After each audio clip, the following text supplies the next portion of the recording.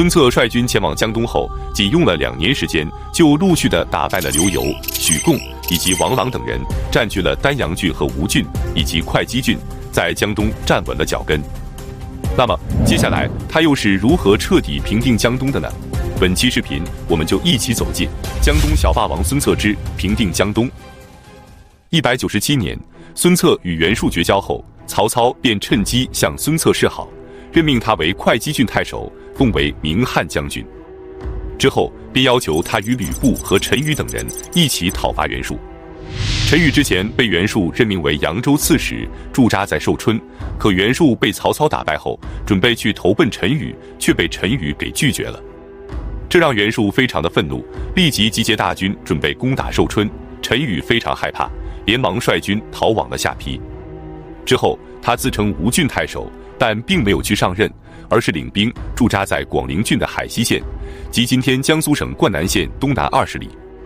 曹操得知他与袁术决裂后，便以天子的名义征召他与孙策和吕布共同讨伐袁术。然而当孙策率领大军走到钱塘的时候，却得知陈馀并不打算去攻打袁术，而是秘密派人渡江，拿着30多个印信去联络吴郡和丹阳郡的散寇，准备在孙策攻打袁术期间趁机抢夺孙策的地盘。孙策得知后大怒，立即派吕范和徐毅率军前往海西去攻打陈馀的老巢。结果陈馀大败，只身逃往冀州，投靠了袁绍，而他的妻儿及其将士则被俘虏了4000多人。与此同时，孙策亲率大军去剿伐与陈馀联合的割据势力，随后邹伦、钱童、王胜、严白虎等势力全部被剿灭，吴郡彻底被平定。接下来要平定的就是丹阳郡了。丹阳郡最大的反叛势力是由祖郎率领的山岳部众。祖郎是孙策的老对手了，孙策第一次招募的几百人就是被祖郎突袭而导致失败的。这时袁术秘密派人前来，鼓动祖郎共同对付孙策。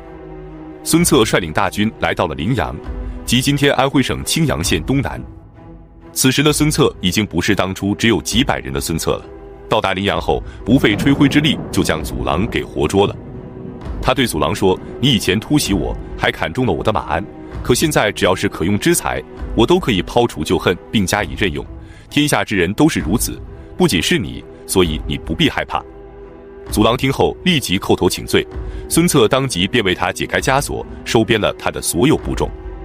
接着他便要去对付太史慈了。太史慈也不陌生，在攻打刘繇的途中，他和孙策打得难舍难分，后来刘繇战败，逃往了豫章郡，太史慈则率众进驻永礼，自封为丹阳太守。永礼即今天安徽省泾县。孙策的大军到达后，太史慈也很快就被活捉了，带到了孙策的面前。孙策为他解开绳索，握着他的手说，你还记不记得神亭之战？如果我当时被你活捉了，你会怎么处置我呢？太史慈说，那我肯定会杀了你。孙策听后大笑着说道，可我不会杀你，从今往后我们就摒弃旧怨，一起共创大业吧。随后他将太史慈拜为了门下都。至此丹阳郡也被顺利的平定了。孙策准备率军返回吴郡，回去的路上他给太史慈和祖郎授予兵权，让他们领兵前行。回到吴郡后，拜太史慈为折冲中郎将，拜祖郎为门下贼曹。这时袁术任命的居巢长周瑜以及东郡长鲁肃认为袁术难成大器，便弃官前来投奔孙策。孙策得知后亲自去迎接周瑜，并拜他为建威中郎将，当即就给他增兵2000，战马50匹，之后还为他兴建府院，赠送的东西更是在军中无人能比。在周瑜的引荐下，孙策见到了鲁肃，他对鲁肃的才能十分欣赏，可正准备任用的时候，鲁肃的祖母却突然去世了，鲁肃只能将祖母的灵柩送回老家去安葬。199年，孙策得知了一个消息，逃往豫章郡的刘繇竟然因病去世了。太史慈主动请缨，准备去招降刘繇的残兵，并且与孙策约定60日内必定返回。太史慈走后，将领们都觉得太史慈是不可能再回来了，可孙策却对太史慈深信不疑。他对部下们说道，子义如果舍弃于我，还能去投奔谁呢？果然太史慈如期而返，并招降了刘繇属下的1万多名士卒。随后，孙策便准备与曹操联合，共同去征伐袁术。然而，大军整装待发的时候，袁术却因病而亡了。袁术死后，他的堂弟袁胤以及女婿黄衣等人担心曹操和孙策前来攻打寿春，只能抬着袁术的棺椁，携带着他的妻儿老小前往庐江郡投靠了刘勋。当时刘勋的军中本来就缺粮，结果又来了这么多人，无以为继，只能派堂弟刘协去找豫章郡太守华歆去购买粮食。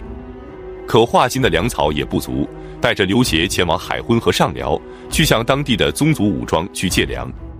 海昏即今天江西省永修县西北，爱城往东3里，上辽则在爱城往南的17里。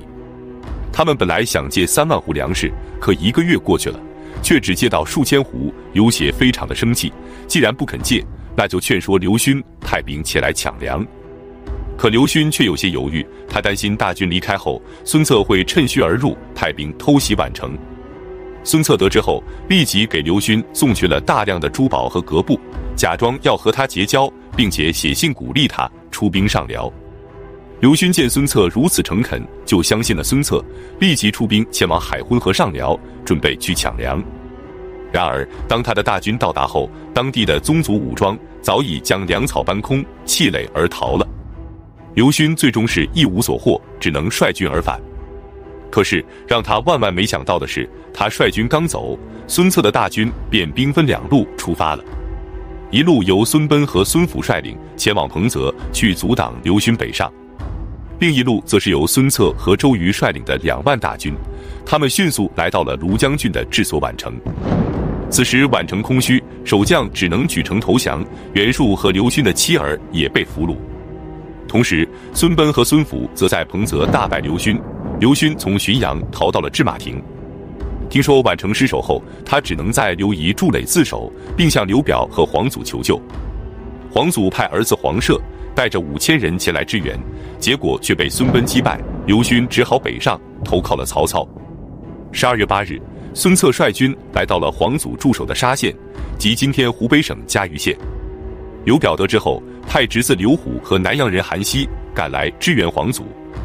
黄祖可是孙策的杀父仇人。11日，孙策率领周瑜、吕范、程普、孙权以及韩当和黄盖等将领，同时向黄祖发起进攻。黄祖战败后只身逃走，他的妻妾子女7人则被孙策俘虏。刘表派来的刘虎和韩熙更是不堪一击，被杀的有2万多人，跳水溺死者就达1万多人。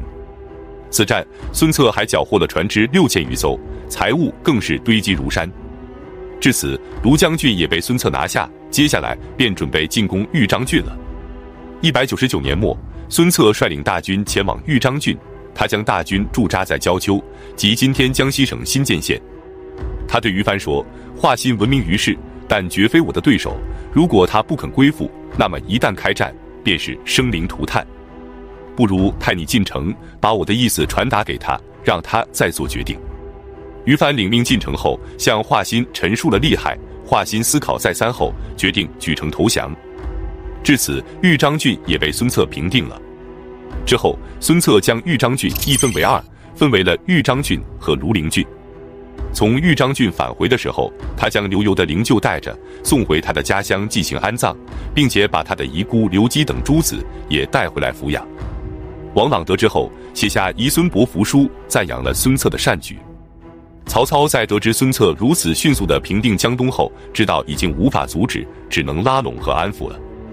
于是他把弟弟的女儿许配给孙策的小弟孙匡，为自己的儿子曹彰迎娶了孙贲的女儿，双方便以联姻的形式进行结盟。至此，孙策彻底平定了江东，成为东汉末年的群雄之一，为三国之一的孙吴政权奠定了基础。本期视频就到这里，感谢观看，下期再见。